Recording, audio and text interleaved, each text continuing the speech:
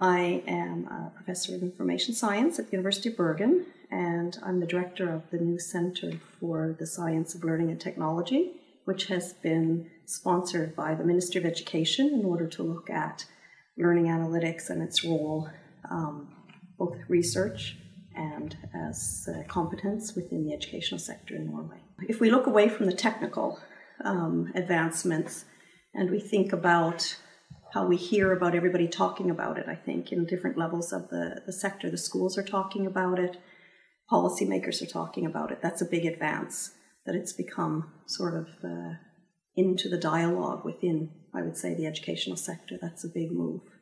Yeah, I think the big thing is for them to understand that we don't have all the answers right now, that we actually need research around it, that we need competence in decision makers that would be taking it into use. We need competence in teachers in order to make use of the data. We have a focus already, at least in Norway, on digital competence with teachers, but it gets expanded now to also have to include data literacy, which is a big demand on teachers. We already have problems with them being competent enough with even just the use of learning technology in the classroom. So how are we going to now put on top of them having to have data literacy in order to be able to interpret results, etc. But also at school levels, how do we use the data to improve decision making?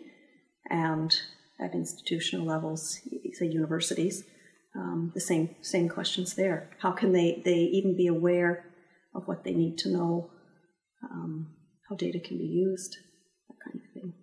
Long-term impact with analytics, learning analytics, then we actually need to really have this interdisciplinary work. We need to bring in what we know from pedagogy, from psychology, from anyone who looks at visualization, how we understand statistics even. Statistics are misused all the time, and if we're adding analytics on top of statistics, then it's even more complicated. So we really do need an interdisciplinary effort in order to take this beyond just something that's done in the lab and out into schools, workplaces, etc.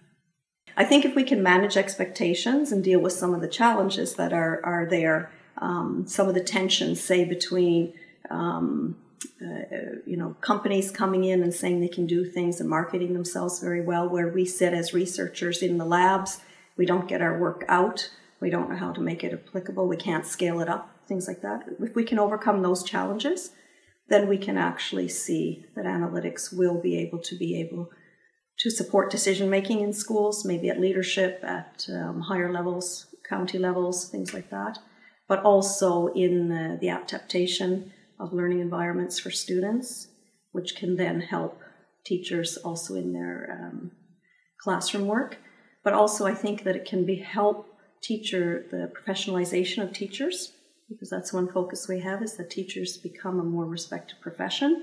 And if we can give them data that can help them reflect on their own practice and on how their teaching is affecting students and things like that, that will help with professionalism of teaching.